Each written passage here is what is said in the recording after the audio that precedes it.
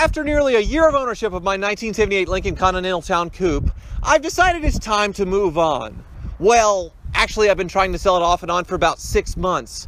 And in that time I've only had one person come look at it in person and maybe a handful of people contact me about it. I finally got sick of dealing with it and took the only very low offer I ever received on it. Which means out of hundreds of car sales, this 1978 Lincoln Continental Town Coupe is the most money I have ever lost on a car. Of course, I'm not counting newer vehicles I've owned for years, since depreciation over time is a given. But there are several newer cars that I've owned for about a year and taken less of a beating on.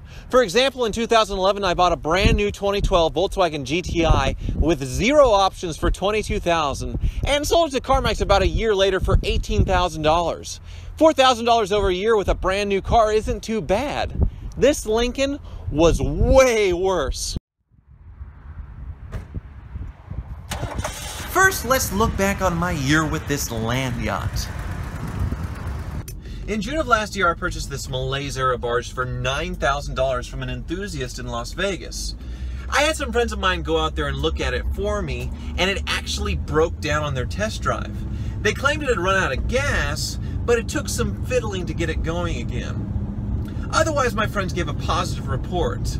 So I bought it and spent $500 shipping it back to Wichita, and within an hour of getting it, this happened. Gasoline overflowed out the carburetor due to a pinched tank vent creating back pressure, hitting the distributor and sparking a fire. This melted the carburetor as well as the entire ignition system. I had it towed to my mechanic, and the fire damage was just the tip of the iceberg. I guess my friends never looked underneath to check for any leaks, and honestly I never asked them, but this thing was leaking from everywhere. The engine was leaking oil badly from the crank pulley, as well as coolant from a thermostat housing. The hydraulic brake booster was dangerously leaking, as well as the transmission from the front seal. Basically, every fluid imaginable was leaking a puddle on my garage floor. The total to fix all this and the fire damage was $1,860.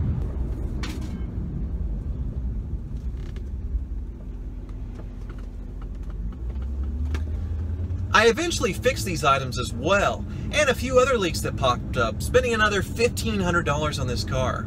Everything left such a bad taste on my mouth that I never wanted to drive it.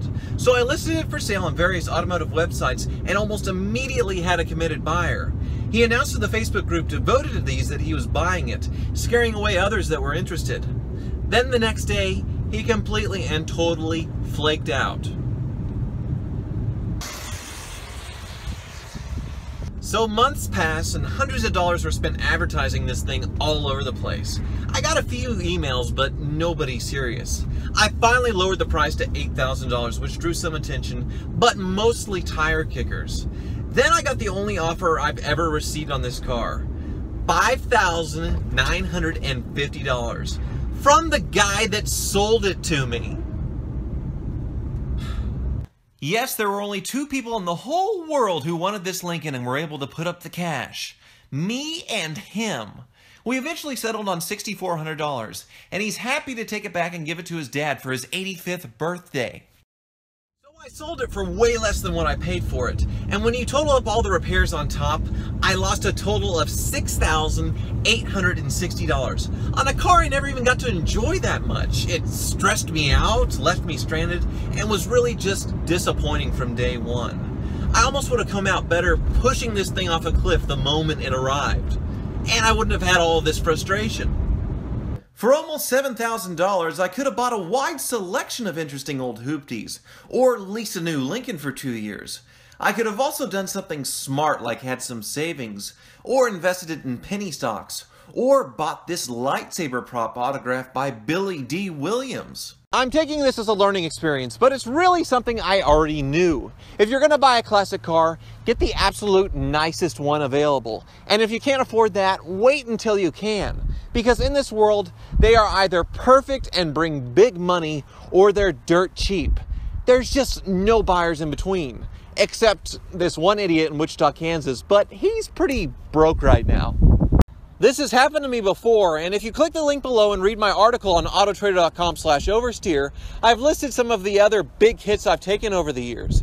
You would think that by now that I've learned my lesson, but I already have something else on its way. It's probably the most Malaysiest car ever made, and I'm buying it totally sight unseen, over 1,000 miles away, located in the middle of the Rust Belt.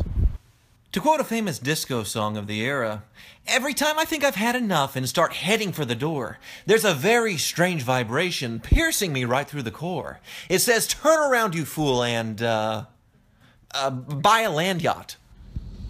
Did I mention that I'm an idiot? This YouTube money better start rolling in, otherwise I'm going to be living in one of these things before too long.